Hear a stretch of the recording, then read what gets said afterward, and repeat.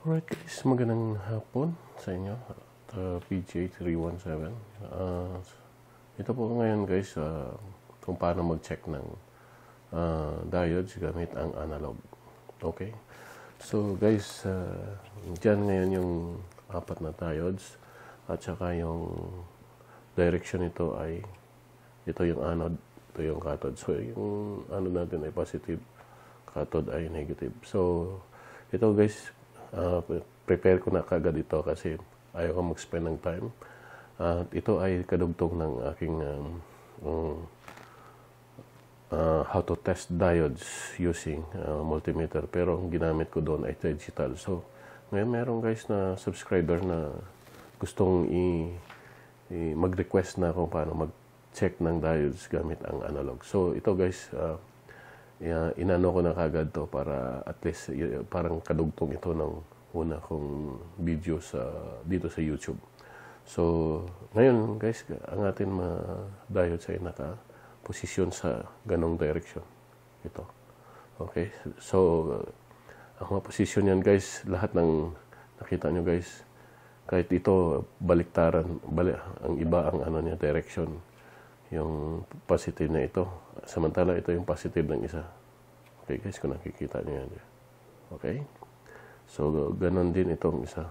So, lahat ng direction guys ng diodes natin ay pag ganon, papunta doon. Ito po yung reference natin. So, lahat ng diodes yan so, ang diodes guys, ginagamit ito ay isang rectifier diodes, ay isang dalawang lead na semiconductor na bibigay daan sa kasalukuyan pumasa sa isang direksyon lamang. Ang mga diodes ay rectifier ay isang malagang sangkap sa mga power supply kung saan ginagamit ang mga ito upang i-convert ang AC sa DC. So kailangan guys ito walang leak or hindi shortage at hindi open kasi pagka ito ay open, ibig sabihin wala tayong ibig sabihin kung open siya, ibig sabihin walang direction both side. Okay?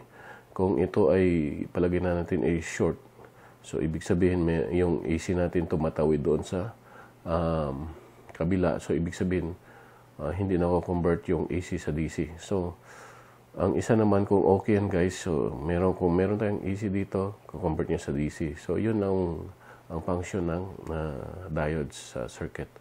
So ito guys, rectifier diodes din siya, pero ito ay ang band niya ay nasa dulo, dito sa dulo nito. So ibig sabihin ito ay yung ang direction ng araw natin ay pag ganon. Okay? So ibig sabihin kung ano ang ano dito, ganon ito. So ito yung component, ito yung symbols niya. So yun ang ano natin guys. So ngayon guys, umpisa na natin kung paano mag-check ng diodes kasi yun po ang request ng ating isang subscriber. So una ay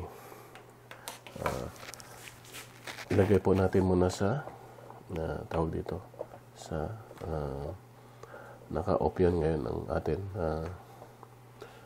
multimeter. Ito ay multimeter 1109.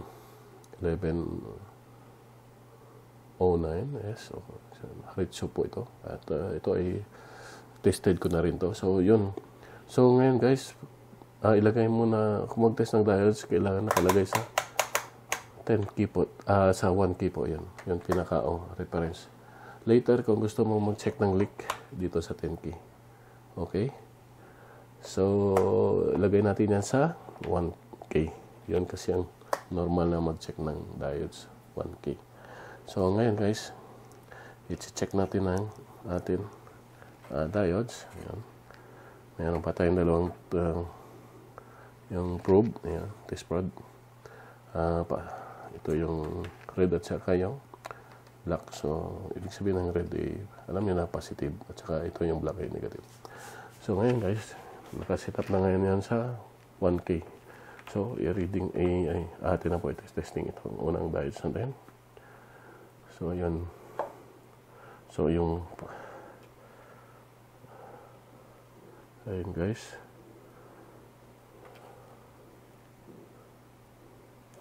So, ibig sabihin ito ay good. Ayan. So, ibig sabihin guys, yung kung sa analog guys, ito yung pinaka-positive. So, kung sa analog. Kung sa digital ay ito ang pinaka. So, may kaibahan ang digital at saka analog. Sa analog ay ito yung positive. Okay? Ang positive na galing doon sa battery sa multimeter natin ay ito. Ito naman yung negative. Kung sa digital, ito talaga yung positive at saka ito yung negative. So, may konting kaibahan yan guys. So, ngayon, pag nilagay natin yung positive dito, wala reading, okay? Kasi ito yung positive talaga. Nandito yung voltage na positive. Okay? So, kung i-reverse natin yan, okay? Ayan, may reading siya.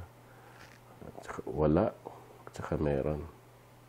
So, ibig sabihin good ito. So, pangalawang diodes, okay? Wala. So, meron. Okay? So, ibig sabihin itong dalawa ay good. Okay? So, ngayon, ito na naman tayo dito sa isa. Okay, wala.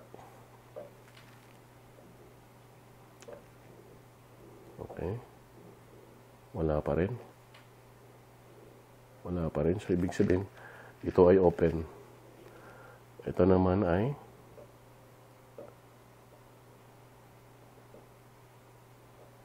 meron. Okay, pag-reverse natin. Meron. Meron. Meron. Okay. So, ibig sabihin ito ay shorted.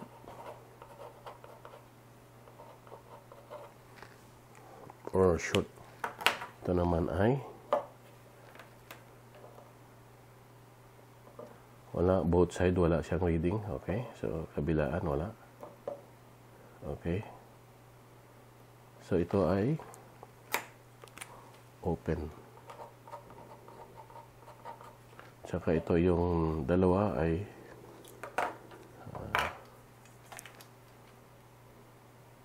meron.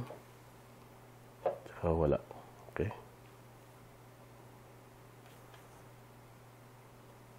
meron. Okay. Wala. Okay.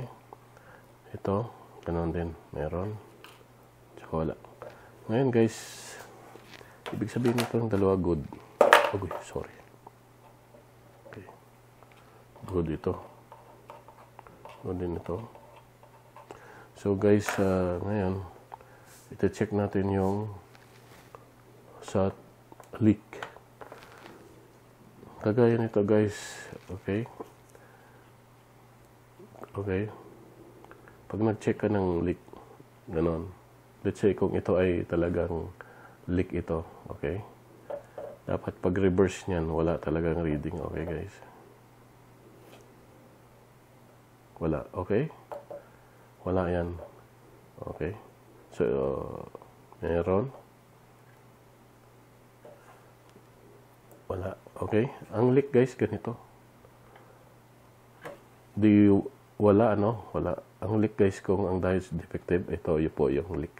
Ibig sabihin may reading siya. Nilagay ko lang na yung kamay ko as a reference na kung may leak yung diodes.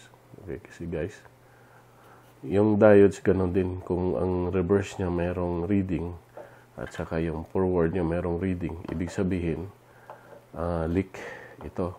Ang short naman guys ay totally reading yan full. Talagang full, ano ang pointer niya. All the way talaga siya. So, ang leak guys, ganito yung leak. Meron siya, di ba? Yeah, guys. Okay. Ang leak guys, ito, pag mag-leak siya ganyan, kung may leak yung diodes mo. So, maraming cause ng leak guys. Either iinit yung, magkaroon yung leak yung AC sa, doon sa cathode. At magkakaroon kayo ng distortion. at magkakaroon kayo ng unregulated, karoon ng ripple. So ang AC po guys ay iba kay sa DC. So guys, at salamat. Subscribe po kayo sa aking channel at sana po ay may naibigay po itong paliwanag yung ang aking video ngayon. At sana po ay tuloy-tuloy po. Mag-subscribe lang po kayo sa aking channel. Ayan. At ito po yung silicon diodes. So, ganoon din po guys. Ayan guys.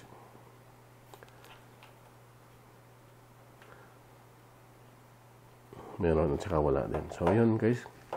Thank you and subscribe lang po sa channel dito sa aking channel and yun po. Salamat guys and